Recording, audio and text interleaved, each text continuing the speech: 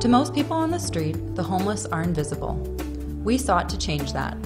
Working with digital agency Sarkissian Mason, we developed an idea to create a virtual homeless person that is impossible to ignore. A light projection simulates a shivering figure sleeping on the streets. A headline prompts passers-by to do what they normally never would, to actually interact with the homeless.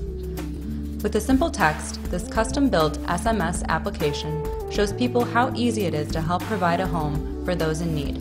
A subsequent text message even allows them to make a small mobile donation. Our interactive light projection capitalizes on the essence of mobile technology, garnering attention and donations when people are on the go.